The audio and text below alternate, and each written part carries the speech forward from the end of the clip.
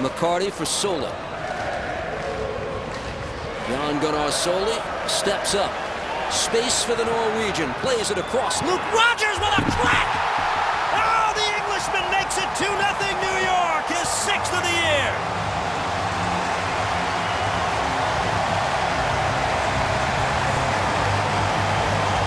That's about as good a goal as you will ever see. Solli has been bombing forward, running with the ball at his feet, and watch Luke Rodgers. That's how you work on it in practice every day. He's going to flick it up with his left foot, pop it in the air, and then that side winding volley, reminiscent of the Juan Agudelo goal against DC United. But look at him flick it up, bounces it off the turf up in the air, and rips it with the right foot. I think they're happy he's back.